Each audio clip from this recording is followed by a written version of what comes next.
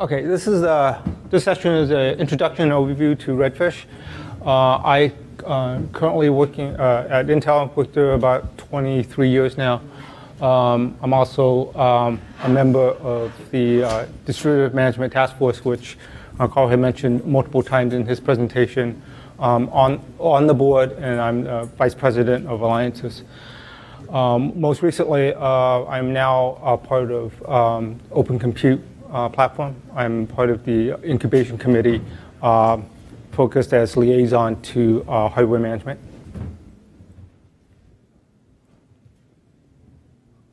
Okay, a little bit about the DMTF. So it's an industry standard organization which has been around about 2.5 decades.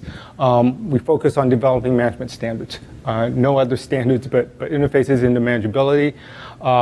What I can say is I found that manageability standardization is far more collegiate than other standards bodies because it is not considered a value add to a lot of companies. They focus on performance and service, and manageability usually comes last. And so it's far easier to get people to agree in a room that we shouldn't do this arbitrarily differently. That the value here is to get this into as many systems as possible. Membership includes about 60 companies. We have active chapters in both China and Japan. On our website, we have links to translations of our standards to both in Japanese and in Chinese. We're allied with numerous standard organizations. I'll mention a couple of them in the next couple of slides. That's where my VP of Alliances mainly focuses on. And then we have 80 academic alliance members who do research based on the technology that the DMTF puts out. Okay, and lastly, a number of our standards are recognized by both ANSI, nationally within the US, and internationally by ISO.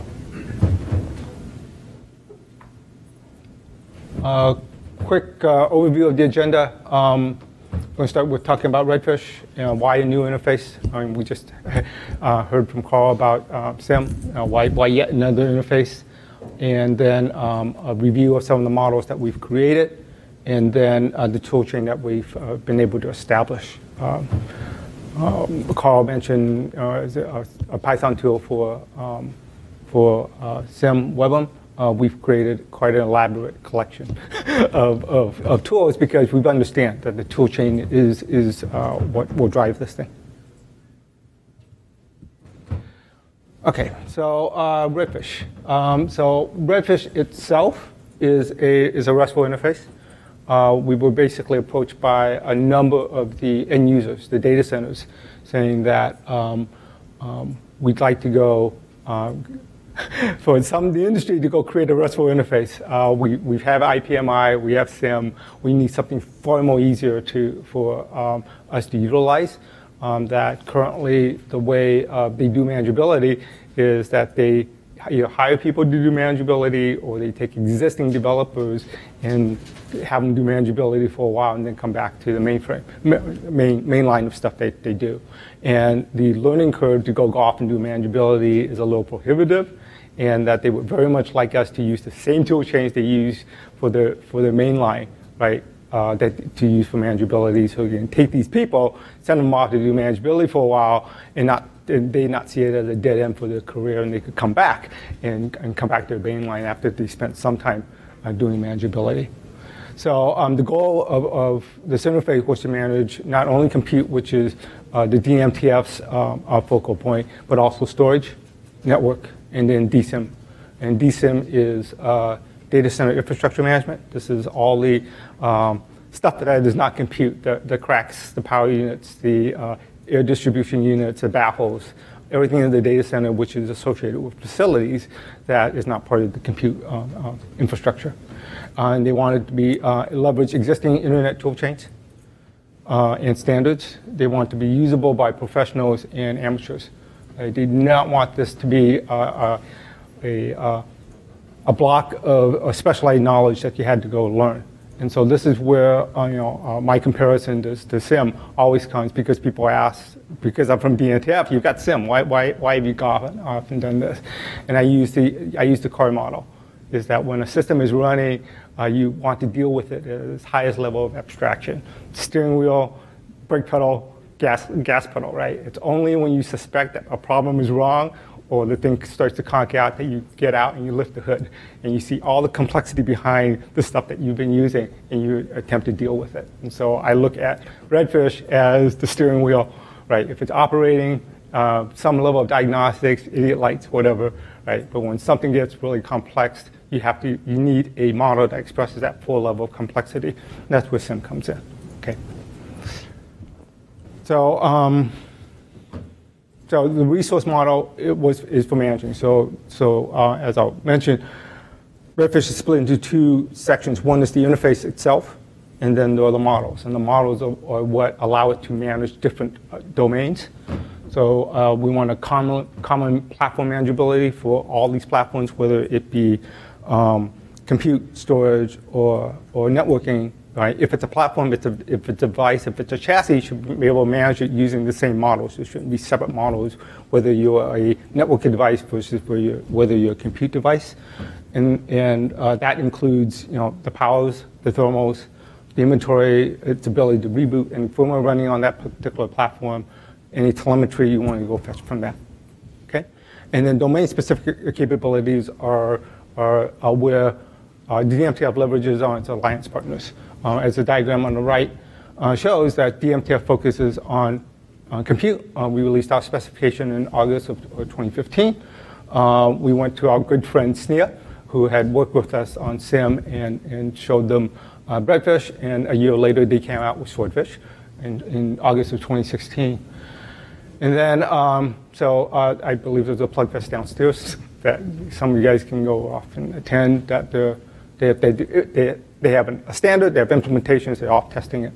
Redfish had its first plug fest about a couple months ago. And now we'll have to go deal with networking. And I'll have a future slide on this later on, but that's what we attempted to tackle this year. And the main goal was that we wanted to complete the extension of Redfish into the networking. And what we've decided is, instead of, we went to the experts, which is IETF, and what we're looking at is trying to map their Yang models directly into the Redfish models and then utilize those. So it's basically, we're not going to invent our own. There's a great collection of Yang models that we can go choose from. And we've already presented to them, and they've been quite supportive of that effort. Okay. UFI, which is BIOS implementation. So we have a alliance partnership with them, so they can actually, within BIOS, have use a Redfish interface to access any data within the baseboard management controller. And then lastly, with DSIM, we're working with the Green Grid. So the Green Grid has actually launched a Redfish working group within the last month or so. They've submitted their models for managing DSIM equipment directly back into DMTF. The DMTF has published those as work in progress because we need industry feedback of the entire facilities industry as to what these models, whether the models are necessary and sufficient for what they need to do. Part of that engagement was ASHRAE. So ASHRAE is the Society of Heating, Refrigeration, and Air Conditioning Engineers. And they've become very interested in the fact that the Green Grid is now interested in us. And so they have a whole bunch of telemetry that they've wanted to access, that if they can flow into the Redfish model, they would be very much like to synchronize the namespace. So the names of their sensors and the names of our telemetry are identical. They don't have to have another mapping mechanism to get to connect it together. Oh, and then lastly, at the very top is with compute. Since the DMTF is very focused on compute, we've had an ongoing relationship with Open Compute, and most recently with the Open Data Center Committee from China. And so they're actually the ones that own the specifications for Project Scorpio, which is the China variant of OCP. So they're both interested in lining up with Redfish.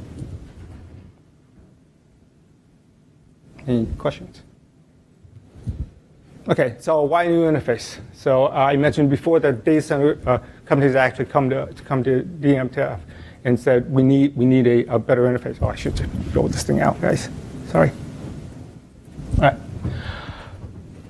right. Data centers, we're seeing a sea of lots of simple servers and multi-node servers. They had exhausted the functionality of the current management interfaces. So mainly, most of them were using IPMI. Some were using SIM. And they asked for modern interface. They want a single, simple interface for managing all data center platforms and devices. Because what they were seeing with the current technology was they said, yeah, but in many instances, all I want to do is I want to set the boot path, I want to reboot the system, and then I want to get up to the OS. So I do not want to learn this entire plethora of manageability in various structures in order just to do that, because I really want to get up to the OS so because I do my manageability through the OS. I don't do it out of band when the OS is down. So they want an interface that had used cloud protocols and structures, security models. They didn't want specialized models to do any of this stuff. Most of the cloud-based stuff had been well vetted by the industry, and they didn't want to have to go justify another security set of semantics. Okay? And they wanted schemas. They want schemas to allow introspection of the interface. So one of the benefits of Java is that you look at a new Java interface, you could introspect the interface and know exactly what to go off and do with it, right? You didn't have to go consult a manual to go figure it out. So they wanted schemas to be able to find a new Redfish interface, understand all the things you could do with it programmatically, and then begin to execute with it immediately. And we've already had prototypes where people have been able to find the Redfish interface and auto-generate all the PowerShell commandlets that you could go execute, and then from the client side. And then you can chain your PowerShell commandlet together and do whatever you want to go off and do. Okay, so at the very bottom is what we came up with. So first line is HTTP. So you just do a get. You walk up to any browser, actually. You can just type in the path and get to it. We use HTTPS as the security semantic. This allows you a path to the exact resource that you want. In this case, is computer system 1 within a systems collection. I will explain more about that hierarchy because that's what becomes most important. You pump it into a little Python. In this case, it's the raw access of the Python. You shove it into a Python object, and then you extract whatever data you want. So in this case, serial number, and you're done. So you can, if you walk up to a browser and you type the get, you get the entire JSON, and you can manually inspect the JSON to extract the data that you want from it. Okay. So why HTTP, why JSON? I'm not going to go too much detail, but basically the slides, the graphs told us they were winning. And we should just continue to follow the winners. This is what the data centers pointed us to as things that we should go off and utilize. And what this allows is that this actually allows us to get much closer to DevOps, right? Because DevOps utilize these tools, and so the DevOps guys don't need to build a new skill set to go up. If they can write Python, if they can launch a browser, they can go off and go do this. It's easy to demonstrate, and it's easy to program too. Okay? And more importantly, there's an entire tool chain behind HTTPS. There's an entire tool chain behind JSON that we could take advantage of if we are lined up with these particular tools. So now that hopefully I'm getting interested in the Redfish standard, we'll dive into a little bit of Redfish. So as I mentioned, Redfish is composed of two parts. One is the interface. So the interface is how you get messages back and forth. So it's HTTP, encapsulating a JSON message. And then we describe the JSON message itself via two schema methods. One is via JSON schema, because there's a giant tool chain behind JSON schema that you can build. And the other schema is OData CSDL. We chose two because even though there's a large tool chain behind JSON schema. JSON schema is owned by 1 or 2 guys, and it's not a standard. It exists, people use it, but there is no standard behind it. And we did not want to build Redfish a standard on a non-standard. So instead, we looked around, and in Oasis, there is a schema language called OData, and so we chose to use that, and it's CSDO constructs. So now we can, as we find issues with Redfish, with OData, we can go back to another standards body and ask and relay issues that they can go change, and the standards pipeline is adhered to as far as changes. Okay, so a message goes from client to service, and that's encapsulated, and then the JSON schema and the OData allows us the introspection that we need, because you can go down to a Redfish endpoint, grab all the schema, do whatever manipulation you want to go generate, to inspect the entire interface for you. Okay. And so right now, the DMTF publishes a schema and has created the schema for the hardware platform chassis and the computer servers. In the same site, we, quote, host models from other standards bodies. So SNIA has provided their models for Swordfish, and we host it. So there's a kind of a one-stop shop to find our models as they're being standardized. And that is why the Green Grid delivered theirs, because they're interested in us finalizing the model for them, because they don't want to understand OData. They just care about the markup and exactly what the resource tree looks like, and they're more than willing for DMTF to do that and then host it. Okay, so the rest of this is focused purely on the Redfish model itself and the what it does and the contributions that SNIA has made to make sure that it fits their needs also. Okay, so for chassis, so one is that since the DMTF has already done SIM, we knew a lot about manageability, and so we didn't have to ask a lot of people to go figure out what needed to be done. So a lot of this was translated directly from SIM. We said, hey, people use SIM, they use these particular methods, and this is the information they want. We should at least make sure that all of that is available within Redfish. We also looked at the IPMI model, because it had a whole bunch of data that people have been using. So we knew that there was an industry and a need for that particular type of data. So most of this was kind of like direct ports of stuff over. One thing I can say is that when the industry came to us to do this, we wanted to do it within the DMTF, and they said, oh, you're a standards body. That means we won't see you guys for another 5 years, and you'll come back and may or may not fit our needs. And we basically promised to have it back to them within a year. So within 11 months, we had released a Redfish 1.0 for them. And part of that, we drove it very much like a product, in that we had a lot of functionality ongoing. And when we started locking down, we started throwing stuff off the bus as fast as we can to say, we have to meet this date. And with the knowledge that we were going to come back, right, and continue to extend the model once we had established 1.0. So we've done, since 2015, I think we've released 4 or 5 model extensions. And so some of the, and we continue to, so our pace right now is 3 model extensions a year. To continue accreting all the stuff that we're throwing off the bus in order to get to our first release. Okay. So compute management, I'm not going to go through all of this, guys. But basically, there's chassis management to manage the underlying chassis and the hardware platform itself. There's compute management to manage everything that has to do with compute. There's management infrastructure on how you manage this actual microcontroller that sits on the out-of-band platform. So a microcontroller, the out-of-band platform, microcontroller is a platform controller which is powered. Even when the system is and the OS is down, this microcontroller is up and running. So you need a way to go manage this thing. It's the way when you believe your OS is hung, that you can go ask this thing, have you heard from the OS in a while? Because my only option out here is to reboot the system. But if you've heard from them, then maybe it's just stuck and it'll eventually come back. So the out-of-band mechanism is usually powered by trickle power. And so it's a minimum set of capabilities in order to kind of reboot the system and get it back up. Because in a very large data center, you ain't got time to send people out to go reboot systems. You want to do it remotely.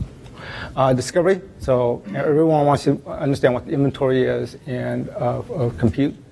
And then security, we use HTTPS. We've layered on top of that privileges and account management.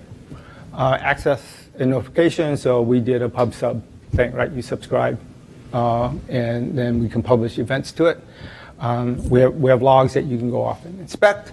One of the first feedback we got back from our release, when we released 1.0 from all the data centers was, what the heck's the host interface? The host interface is so normally BMCs expose an interface out of band, directly out to the network, so some remote entity can come in and access it. But all that data is also of interest to that software agent running on the OS. And so they said they wanted that software agent to be able to look down to the BMC and say, I want a Redfish interface that I can go access to get that same data, right? I don't want to be stuck always having to go out of the out-of-band, because out-of-band normally has a weaker network, right? Not as big a pipe as in-band, and the in-band has all this processing power that the out-of-band doesn't because it's got this little microcontroller. So we released a host interface where basically the software agent can say, I need to know what port I need to talk to. So it emulates itself as an Ethernet port in order to talk down to the BMC to extract the same data that you could get out of band. Okay? And then the last is composition. So composition is something that none of the other standards has, and this has to do with if currently when you build systems or racks, right, you go build racks, you shove them in you build servers, you shove them in a rack, and then that's what you're stuck with. You can allocate from that stuff. But with Redfish, we created the possibility of you can ask. So instead, with OCP, they've just aggregated the entire rack. So you've got compute nodes and your storage nodes and your memory nodes. And we said, fine. So if I'm a sysadmin and I want a computer system, in the old days, I just asked for rack number 5 because I built it. In the new world order, I want to ask for a system, and I want to ask for 5 CPUs, 10 gigs of memory, so much storage. How do I ask for that thing? So within Redfish, we've created a semantic where you can just ask, and the underlying system will build it for you. The Redfish service will build it for you and present it to you. Okay. So because one of the problems with the existing model is that if you have a system with 24 gigs of memory and someone asks for 16, and you haven't got anything else with 16 in it, you give them one with 24, which means your sunk cost for your 24 gigabytes of memory is lost, because you can only get the guy to pay for 16 because that's what you asked for. And so it's this inefficiency of the existing system that we're trying to squeeze out with composition. So you get your workload, it has a specific hardware requirement, you get that hardware requirement by asserting a composition request to a Redfish service. Okay? Questions? That's all I'm going to talk about composition. That's far too deep of a topic. So this is an eye chart. I'm not going to talk to any of it other than the fact that this is what you get. So you go and do a get on computer system 1. This is your JSON packet that you get back. It's a bunch of name value pairs. So you don't need Python, right? You can just read this thing and figure out exactly what you want out of it. It has simple properties, which are just name value pairs. It has complex properties, which are just kind of a hierarchy. So under status, there's actually a sub thing called state and then health. And so you just grab the entire object itself. So all this gets pumped into Python, and Python deals with this very, very easily. There's subordinate resources. So when you get a computer system, it has a whole bunch of stuff. It has processors, it has memory, it has disk drives, it has logs. And your subordinate resources is just a linkage, a reference to another object you can go get if you want that data. So if you just want to know about computer system, you can just do a fetch, get on this, and you're done. If you want to understand and get all the information about each processor on the system, you can go wander down to a subordinate resource and get all that particular information. Okay? And then there's associated resources. So subordinate resources are contained within the computer system. Associated resources are not. So your chassis is not, and your management engine is not. So there are references to other parts of the model that you can traverse to if you want to know where that computer system is hosted on and what entity manages that particular computer system. Okay? And then last is actions. So manageability is not complete if you just get data. So actions encapsulate what you can do with the system. And in this case, it's what everyone wants to do with the system, which is basically reset it. So, so with the reset action, there's a target, which means that, hey, go do a post to that thing, and you will reset the system. And the question becomes, okay, there are 10 types of reset. Which one are you going to do? So in that case, you go look at reset action info. And reset action info will tell you the structure of the message you pass across to it. And in this case, it's, I believe there's only one property in there, which is reset type. And so you can now tell it what reset type you actually want to go do, whether it's a soft reset or hard reset or system, right? So everything is encapsulated in this JSON packet of what data you can get and how you can interact with the system. And you don't have to go consult any other hardware documentation to go figure out what to go do with it, okay? So walking up to the system and walking up to a Redfish node that you've never had, by traversing the model, you can actually reset the system without having done anything, consulted any other information. Okay? And if you're a program, which is a client, you can just introspect the interface. So you understand this programmatically, so you can go build yourself a GUI without having to consult any other documentation. Okay, so so I've showed you what happens when you do a get. So this is the hierarchy. So if you go to do a get on Redfish v1, you get root. Root tells you, gives you a link to every other subordinate resource, which in this case are tasks, events, counts. It's got a pointer to where all the schemas are, and then the three main resources that make up Redfish, which is the system, the computer system, the chassis, and the managers. And then so by just doing a simple traversal, I've demonstrated that you can get down to that processor, and that processor collection, you want to get their first one. So the path up there is actually all you need is you go down to system 1, you go to processors, you pick processor number 2, and you get back and you do a get, and you get your processor.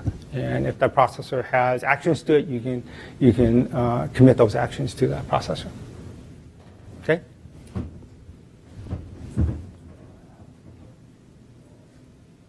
So one last thing is I've separated this on the far right as to what is compute and what is just hardware platforms, right? And the presumption of Redfish was that this hardware manageability should be portable, independent of what service is actually running on the system.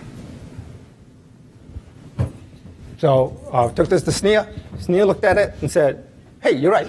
So guess what? We're going to reuse the constructs at the bottom, which is chassis and manager, but we're going to lay a whole bunch of models on top of it, separate, to do network storage stuff. And I'm sure Rochelle will talk about that in the next presentation. And so there are other sessions for that. And okay, so that's all I'm going to talk about. Rochelle's going to take care of that particular discussion. Okay, so that took us from compute, storage, and now networking. So with networking, the DMTF with SIM actually tried to do networking, had networking models. Networking looked at it, was amused, but really didn't follow it. So with taking Redfish into networking, the goal was to take advantage of all the work that had been done by the networking industry, and that's all encapsulated with the Yang models. So the goal here is to take Yang, convert it via a mapping specification into CSDL, and then use that within a Redfish service. So this proves out and so About 2 weeks ago, we released the first phase 1 set of mappings. So we took these particular RFCs from IETF. We commit the mapping. We published it as the models that you need to use to traverse this, get to each one of these interfaces and manipulate them as you want. Demos actually exist now that this is now working, and we're going to go back to IETF in November and demonstrate that. 6 months ago we gave you slides. Today we can show you an implementation. So phase 2 is actually going to be more a complete set of Yang models to manage an Ethernet switch.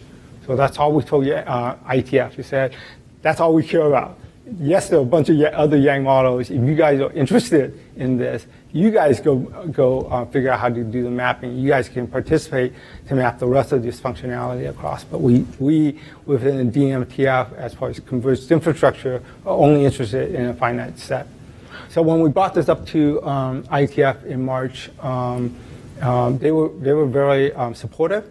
We had, of course, the natural question of Yang, REST. We have RESTconf. Why are we doing this, guys? And so the co-chairs actually in the group of the routing worker group stood up and said, well, yes, you have RESTconf, but RESTconf only gives you networking. It gives you a vertical to networking, and Redfish will get us out of just doing networking. We can be part of a single interface that manages the entire data center, as opposed to, yes, I need RESTconf to do networking, and I need another interface to do the rest of the stuff within the data center. Okay, so that took care of that question, and so they're now in line with what we need to do. The second was, so Jan, you did this mapping. Now you have this CSDL that looks like models Yang. So what happens when there's a bug in the Yang that you discover? What happens? Right? And I said, well, my goal is to not fix that within my model. My goal is to send them back to you guys and go fix the Yang. And because if you guys fix the Yang, right, then I can reconvert this stuff into a Redfish model faster than having this island of fixes that I have applied on top of Yang. And IETF said that's the right answer because we don't want this island, right? We've spent a lot of time making sure Yang is right. We don't want to create this island. And the major request out of us was when we returned in 6 months that we told them what was wrong with their existing Yang models, because that will give them an impetus to go fix what has to be fixed. And so as these 4 or 5 models were fairly easy because they're on the standards track within IETF. There's a number of stuff that we need that is not in standards track. And we said, if you guys don't put this in standards track, right, we're going to have to invent our own VLANs, MAC address tables. They're all .0/00 drafts that are running around. And we said we need to consolidate this, guys, because just as we want to build this on top of things that are becoming standard, right? We don't want to build it on yet another draft that's going to get changed. So we're doing ACOs now, right? ACOs is on -11, right? And it's on standards track, but it's still converting really fast. So, okay. So this is available. If you want to look at phase 1 is out as work in progress. We're expecting data back from IETF and any of the working groups. The 2 internet drafts that we have out there is 1, the entire description of the mapping process, and 2 is the list of all the Yang models that we expect to be part of the Ethernet switch. And this is actually kind of asking IETF to provide some feedback as to, are we going in the right direction? Do they have recommendations on which Yang models we should use and don't use? Because this is a space that DMTF doesn't know about, right? We lean on their expertise to tell us which way to go. This also allows us, if we need to use Yang models from Open Daylight, and anybody else who uses Yang models to encapsulate their networking knowledge. Okay, so next 3 slides. So in looking at the abstract for this, I noted that someone had mentioned I was going to go talk about these things. So I quickly inserted these slides that I'll go through them, and I'll try to explain exactly how you need to go through them. So the diagram on the right is probably the best things to go through. So this is actually the resource model. So as I told you, root gets you to fabrics, and this is a collection. The white circles are instances or elements or members of that collection, and so on and so forth. So fabrics has a PCIe device and has a SAS fabric. The fabric itself has zones, endpoints, and so endpoints are basically describe the periphery of your fabric. The zones describe relationships between those endpoints because not all endpoints can look at other endpoints. So you can say these 4 endpoints are connected to this incoming endpoint, and you can build those zones, and then a relationship to the actual physical ports and switches themselves. So this is a fabric model, which is fairly generic. It covers PCIe, covers SAS, and other fabrics that will arise. It includes the endpoints, the zones, and the switches themselves. Switches include ports that are actually mapped to something. It's a logical port, which will, in the chassis model side, it will map to the actual physical port itself. And then the mockups exist within the current releases for PCIe mesh and fairly complex PCIe structures. And that means PCIes, which are composed of multiple PCI switches. So we as good architecture, we develop simple models that we try to make sure work in arbitrarily complex instantiations. Second is the memory model. So this is a service root system, as I told you before, computer system. I showed you the JSON for that. That gives you the memory collection. And so there's individual pieces of memory in there, which are part of a memory domain and have particular memory chunks. So these are all aspects of ways of looking at memory, and they're all associated within the model so you can understand what is a physical DRAM, right? What is interleaved together to give you actually particular types of memory. So at whatever level of memory you want to go inspect this thing at, you can go find a way to go look at it.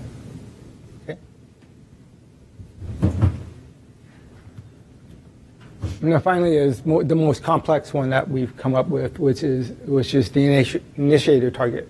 So this has to do with, applies a lot to SNIA because they're on the other side of a network, right? They're just a bunch of disk drives or volumes. And so this shows how Redfish would model that you have a service root, you have a system here, which is your initiator, and you have a system way over here, which is your storage node, which is on the other side of a SAS fabric. And so this shows where computer system 1 has an Ethernet interface. It has endpoints, which is your initiator, which is part of your fabric. So you have your system and you have your fabric. Your fabric has endpoints. So there's an initiator endpoint, there's a target endpoint. So the flow through here is computer system goes to initiator target via the Ethernet interface, traverses across the target via its zone, right, and then gets the Ethernet interface on the storage node, and then eventually accesses the volumes of the drives which are part of that storage node. So within Redfish, we're not trying to model compute and storage in isolation, right? It is modeling how the entire flow gets connected together. And when I step back and I say, okay, we're going to compose a system, and that composed system has local drives and it has remote storage, right? This is how we represent the remote storage and how it gets created within the Redfish model. Okay. Okay. So that's as much model as you're going to get. Hopefully that was easy to traverse. And each one of those endpoints, right, resources, you just do a get, and you get whatever data is in there. So you can traverse the model and do gets on all of them. So I mentioned about tool chains. So all the stuff that is in blue is public. It's in a GitHub, and the DMTF has released it. And there's a chain here. So the bottom chain is the development chain for anyone trying to extend this model. So as I mentioned before, there's a JSON packet. It's described by both JSON schema and OData CSDL. Within our construct of these models, we only work with the CSDL. We use an autoconverter to generate the JSON, which we actually include in our releases. And this is for the toolchain. Out of JSON schema, we use the JSON schema toolchain to go generate Redfish documentation. So by converting to JSON, we can now take advantage of JSON schema toolchains too. We're working on a converter to auto-generate Redfish models from Yang RFCs. And so this is for anyone trying to develop extend Redfish to new models, whether that be in DSIM or networking, and this will accelerate, the possibility of taking on new management domains. So so higher up, right? Once you have a JSON mockup, which is fairly easy, it's a bunch of JSON files. You don't have to worry about CSDL. You just create them. As a matter of fact, when we do our development within the standards body, we just do mockups. We get everyone to agree on the mockup. Then we have the CSDL guys who understand all this stuff actually create this particular model, right?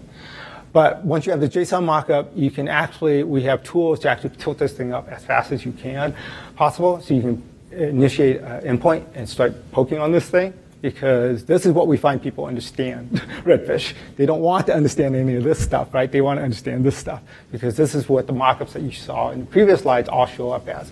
So we have 3 because we kind of move this out as fast as we can. So mockup server just allows you to do a get, tilts it up. All you can do is do a get. If you want to build clients, just do gets. Be happy. There's a profile simulator, and then there's a interface emulator. So the interface emulator is a little more complex. It does static, it does dynamic. So you can create an object, you can patch it, you can post to it, you can go off and delete it. So this is built on top of Python Flask and Flask RESTful. So it acts very much like an endpoint. And this was to allow people who are interested in doing Redfish clients access to the Redfish interface before any of the implementations were actually out, that they could tilt up an emulator or a simulator and start working on their client-side implementations. And then once we got an implementation, then we have test suites and clients. So these are all on GitHub. So there's a Redfish library, the Redfish tool. There should be a command line in here. So the Redfish command line interface, and then conformance tests. So there are now tests that were contributed into the GitHub of how you go test across this interface. And so as you bring up your actual implementation, you can go test above it. What's missing here is yet another box, which is, so this is the world of DMTF tools. So there's a world outside of this, which is everyone else who's doing Redfish that are also making it public, that we acknowledge, but we necessarily don't try to advertise too much of. One thing I can't say is OpenStack has Sushi, yet another build on Fish, which is a OpenStack connector directly to Redfish. So instead of using IPMI to do manageability, Ironic uses Sushi to go connect directly to Redfish implementations. Okay, so there's a body out there of other work that people are doing, and this is just the stuff that the DMTF finds was necessary to enable Redfish in the industry. Okay. Okay, so I guess the last 2 slides is so this is all the public stuff that's available. So there's a GitHub on DMTF. If you change DMTF to SNIA, you will find the SNIA tools also. So they've actually taken the interface emulator that I mentioned to tilt up a Redfish system service, and they're currently extending it to a Swordfish interface emulator, so you can go tilt up Swordfish and go write clients against the Swordfish implementation. Okay, and I'm sure they'll mention that later in the day. There's a community forum, which is basically an open community forum. People can go talk to it. This is a demo of it. There's both a Redfish set of conversations and a Swordfish set of conversations. You don't have to be a member of DMTF to do any of this stuff. This is all public. There's a developers hub, which will point you to Resource Explorer, where we've taken a number of the Redfish stuff, tilted up implementations of it so people can just wander through. If you want to know what every resource looks like and what type of data can come back from it, you can go wander this Resource Explorer there. There's also links to presentations, and the presentations are kind of long. They're about 40 minutes. And what we discovered is that developers don't have that much time in their hands, so there's actually a set of YouTube videos, which are 5 to 10 minute clips, that if that's how much time you've got, we will give it to you in as small a chunk as you need it in order to spin up on Redfish. And then the last is there's the standards, which is a formal DMTF site. This is where we publish our standards, all our work in progresses. So you'll find the networking stuff there, the DSIM models, they're always work in progress. And then the Redfish forum itself, which is the standards body forum within the DMTF, focused on extending Redfish. They're the ones that manage the GitHub and the open source tools. The last thing here is actually the Explorer within the Developers Hub. So it allows you to wander through all the resources. Okay. And finally, so in summary, Redfish is a very rapidly establishing itself as the modern interface for data center management. It's rapid advances in the interface and in multiple schema releases that we have. We're trying to keep pace as fast as we can. We're expediting the tool chain, so we have dedicated contractors who will continually press forward the tool chain to make all this, to enable the industry. The industry itself has reacted very favorably. We've gotten a number of standard bodies that have actually begun to approach us to be part of Redfish because they see it as something that they need to get aligned with, because we're trying to define the namespace. Most recently, we did a work in progress release for telemetry. So this is just extracting data from this thing. And that's what brought in ASHRAE. That's what brought in a number of them, because they're not interested in management. They just want to fetch all this data, right? They want to know what's available, and they want to unify this namespace, because we can have telemetry, but if everyone has a different name for it, then you have to have this mapping algorithm that will figure out what power control is, or power consumption actually is. And the telemetry model is trying to regulate or standardize the namespace for getting telemetry from the system. Okay. And then academic research. So we have alliances with the Barcelona Supercomputer and Texas Tech to do additional work using Redfish and help us explore things that we don't have time to go deal with. Okay, I think that is it. Okay, we're done. Just real quick before we begin the Q&A, we're giving away an Echo Dot and a business card. If you don't have one, just write down your name, company, name, and email address. We're giving away one in every session. And also, we have a Twitter contest. Your chances are pretty good to win this. Hashtag storage management, and we'll be judging the best. And please start the Q&A. Any questions?